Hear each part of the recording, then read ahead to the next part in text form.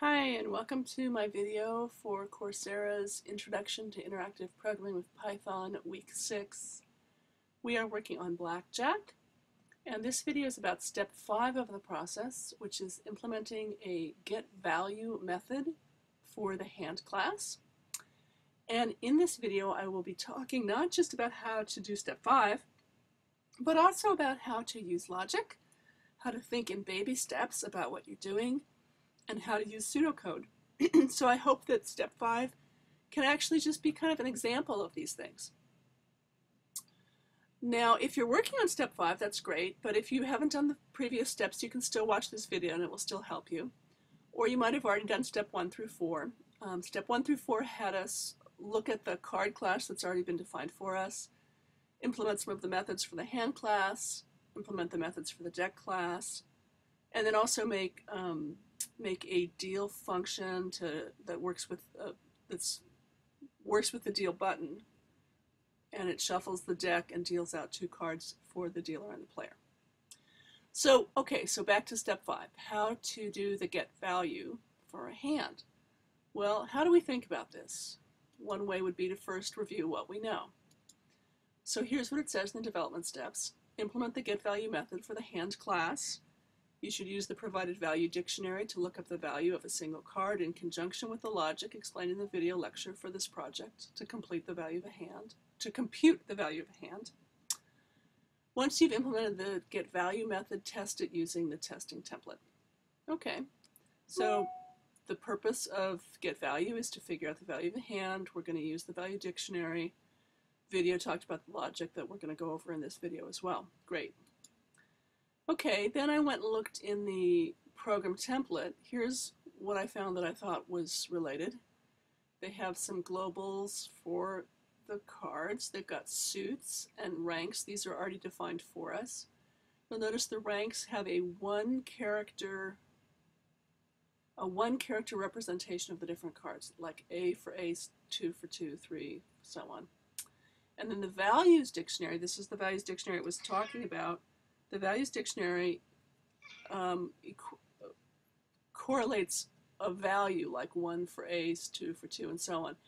This 1 for ace is important since we want to count the ace as a 1 when we're adding up the cards, and then only at the end decide whether to add 10. Aces count as either 1 or 11, and that's the logic we're going to be working on, but we're going to do it by using this value dictionary.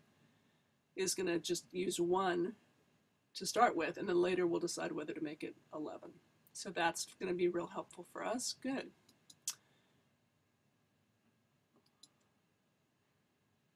Whoops, okay. Then the other thing was from the program template. I took what the program template said, and I listed it here again. It says count aces as 1. These are comments that are in the hand class. Count aces as 1. If the hand has an ace, then add 10 to the hand value if it doesn't bust. Well, bust means if it doesn't make it go, bust means it goes over the value and the player loses, or whoever's hand it is loses. So it's saying add 10 to the hand if that doesn't make it go over 21. Compute the value of the hand. See the Blackjack video, which also has these same guidelines. Okay, and then below this line here, I've actually taken the same information and listed it again. I did get a little bit more specific here. This is also a statement that's in the program template. It says define get value self. What I want to notice and point out about that is that we can see there are no parameters passed in except for the hand. Self is going to be the hand of cards. So we know that a hand of cards has to be passed into this method that we're making. But there's no other parameters. That's it, just the hand of cards. And then the rest of this, compute the value of the hand, count aces as 1. If the hand has an ace, then add 10 to the hand value if it doesn't bust.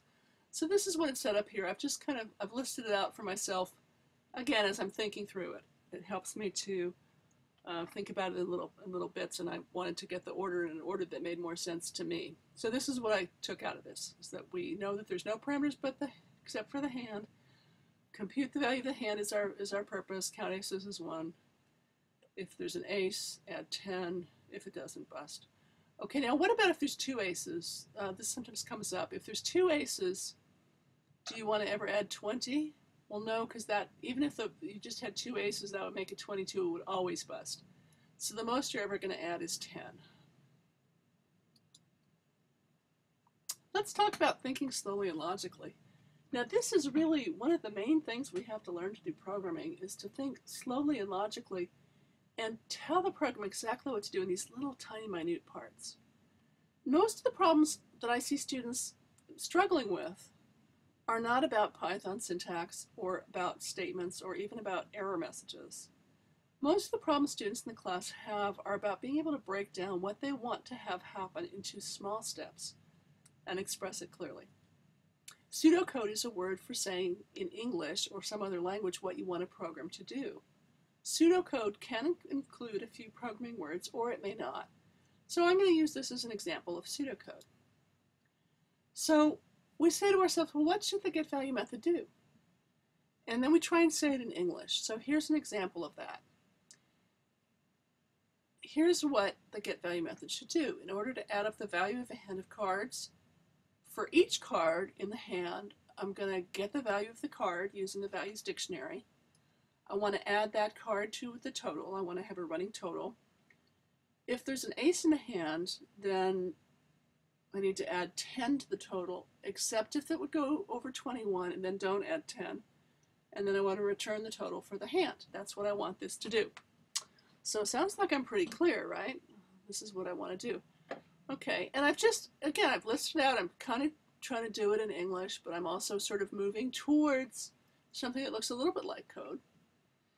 And then I want to talk about this statement in red. If there's an ace in the hand, add 10 to the total, except blah, blah, blah, blah, blah. So we know we've got some work to do here. Now, there's a number of ways somebody could resolve this, but I'm going to show you one of them. But if there's an ace in the hand, add 10 to the total. Well, do I want to do that for each card in the hand? Here I've got for each card in the hand. Do I want to do this part for each card in the hand? Well, I would argue that if we add 10 to the total, we don't know what the total of all the cards is yet. We're doing this for each card as we go along. So if I'm on the first card and I've got 2 cards in the hand and I add 10, I don't know what the next card is going to be. It could be that I've added 10, but with the second card it's going to go over the total. So I don't know that yet. So I don't think I can do this for each card in the hand as I go along. I could figure out if there's an ace for each as I go along, but I don't want to compare and add 10 yet until I know the total of the hand. That's what I think. So I'm working towards what is my thinking here and here in this next slide I've got the same things. I'm working towards code slowly, bit by bit, and I'm going to start here with this part that we were just talking about and say I'm going to make this if not part of the for statement. Basically, I'm going to make it start over here because I don't want to do it while I'm doing the part that's for each card. Okay, I'm going to say I want to do this part about checking for 10 separately. So what I've done is I've taken and made that if come out to here so that it's not part of this for loop. So that's important. Hope that made sense. Okay, so then let's go through and see what I've changed. I've just made it a little bit more refined. I took that define getValue self from the program template. That's more specific than what I had before. And then I said for each card in self hand, that's a little bit more specific. I'm just moving towards code slowly. You don't have to do it this way, but in my example, I'm saying I'm going to have a variable. I don't know what the variable is, but I'll have some variable, and I'll get the value of the card I'm on. This, as this card. I'm going to use the values dictionary. Again, you'll have to figure out how to say that. But I'm going to have some variable that has the value of the card, add it to the total. If the card is an ace, and I say I'm going to use getRank to figure that out, getRank is a method that is in the card class that was already defined for us. So if the card is an ace, then I want to set a variable for aces. Now there are different ways somebody could do this. I'm just showing you one way. So what I said is that I'm going to do this check as part of my loop for each card. But I'm not going to do the part about adding 10 yet. I'm going to do that later. Does that make sense why I would do it that way? Again, this is the process of thinking through it. Is that going to work? If I do the check to see if it's an ace, then I'll set a variable I'm going to set up some kind of variable that tells me if there's aces, but I'm not going to add the 10 till later. Okay, that's what I'm saying. So then I say if the variable, I'm all done with that. If the variable is set that there is an ace in the hand, then I want to add 10 to the total, except if it makes the total greater than 21, I don't want to add 10, and then I'll return the total. Well, this part here still needs a little bit of work. So how am I going to say that? So again, I'm thinking through each part one at a time very slowly, moving forward. Okay, so then in this next slide, again, it's this same pseudocode, but I'm getting closer and closer.